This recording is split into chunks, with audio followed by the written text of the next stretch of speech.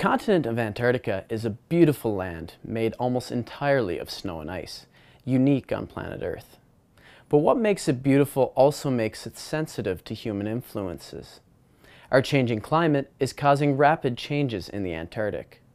The West Antarctic ice sheet in particular is losing over 100 billion tons of ice each year.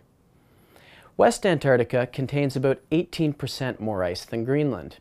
If it all melted, it would cause over 7 meters of global sea level rise. But West Antarctica has a much bigger brother, East Antarctica.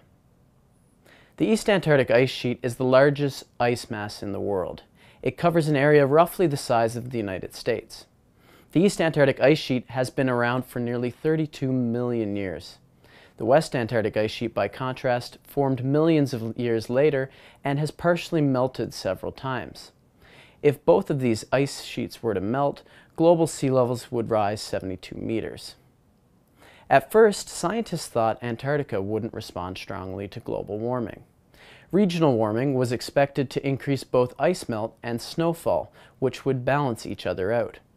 However, recent studies have found that the West Antarctic ice sheet is more sensitive to climate change, and in particular warming oceans, than previously thought.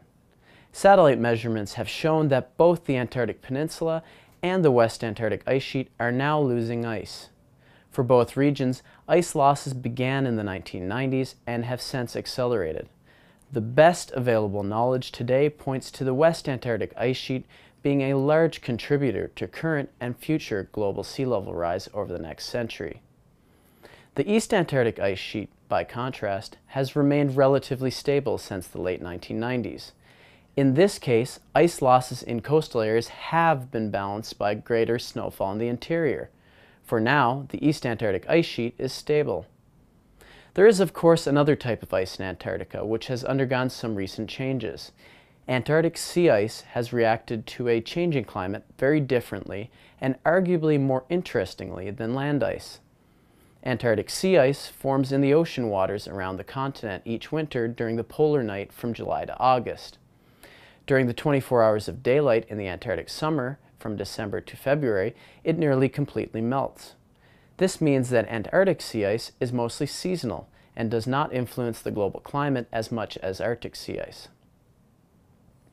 The area of sea ice around Antarctica has actually been increasing over the last few decades, especially during winter.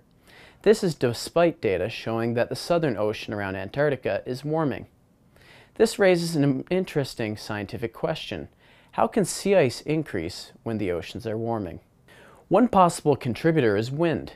The winds which flow off the Antarctic continent down onto the surrounding ocean have been increasing. This carries more cold air to the ocean where the sea ice forms. It also blows sea ice away from the coastline, spreading it out further. That extra open water allows more sea ice to form and expand outward. Another potential factor is increasing meltwater from the Antarctic ice sheets.